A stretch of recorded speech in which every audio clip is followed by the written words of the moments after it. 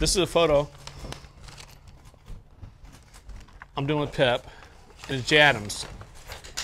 You know, it's safe to say he's the original, you know, Z-Boy. Yeah, Z-Boy, Dogtown, all of it. And he's a gnarly motherfucker. Big time. And I think that a lot of people see him as a monster. When you meet him, he's, like I said earlier, he's one of those dudes that's a teddy bear. Yeah, big you time, know? big time. And you told me a story about this photo, and I want to share it because the story is fucking awesome.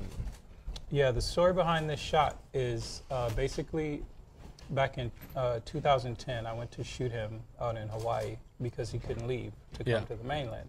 So this magazine wanted to shoot him, but Jay didn't want to be bothered with nobody. So I just told the mag to, you know, give me some money and like send me to Hawaii, and I'll make it work.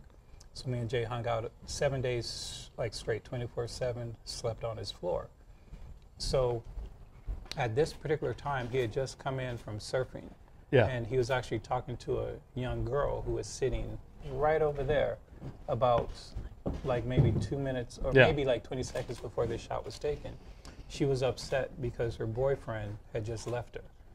And then he's literally, like he became like an adult father figure. Right. Which I never knew Jay could ever even be that.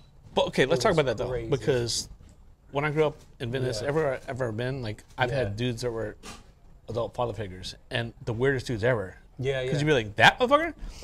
And he might have saved my life. He might have talked me off of a ledge that I could never come off of, you know? So when you said that to me, it hit me like 200 bricks, because, you know, I'm young, I'm dumb, I'm full of cum, and I want to fucking just make my point. And I'm going to like make the ultimate point, which would have changed my life. And certain dudes were like, motherfucker, wake the fuck up. So that's what hit me. Was like that to me, Jesse Martinez. That's what hit me when you said that. Yeah. You know, because like, you know, I'm trying to be the best at everything I do back then, and I'm a little off my rocker. And you could do shit that's like really fucked up. Yeah. And there's been certain people that are monsters that are like, don't do that. I just got out of prison, I did that. And you listen to them. And I listen to them. You listen to them. I don't listen to like somebody. No, but I listen to them. Yeah. And anyway, so I love that because I, you know, me and Jay, you know, hung out and did some time together. Yeah. So it was cool. But I love that, man. And I love that the way you capture him. He's just looking off to the space. I get what he's saying. He's like this. She's saying this. He goes. He's thinking about like, all right. He's like thinking. You're doing this. Bad ending. You know. Yeah. So the phone rang. So the girl, she gets up, and I'm sitting maybe 10 feet away, and I'm shooting with a 50mm lens, and she gets up, she goes to the phone. He doesn't know I'm shooting. Yeah. And the camera's in my lap. Yeah. And I'm like, please be focused. Yeah. I'm like, bam, bam, because I got 4 shots off, and he's just sitting there, and that look he had, it just made me just. Like this is the type of photography what I want to do. Like like I want pieces that actually speak to you, that says things. And his eyes, of all the shots I've seen of Jay, I'm sorry, this is the best one. It is. You know. I mean, it's like it's captured. And it's like, him. It's him at this time period. This photo, I've had here for a month, 2 months. More than that. Kid. More than that? My bad. Wait, last year? No.